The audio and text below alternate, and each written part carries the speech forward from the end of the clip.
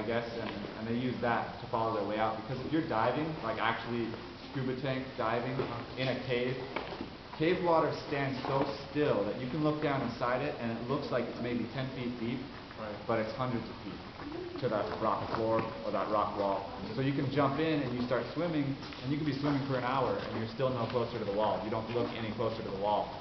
And then you can hit a wall, and all that dust hits the water and completely clouds your vision, and you completely get disoriented, so they have to follow that thread back. It's their lifeline. It's really dangerous cave exploring this. So, and I'm sure they did something similar back in 1870. Any other questions? How long did it take them to build these stairs? They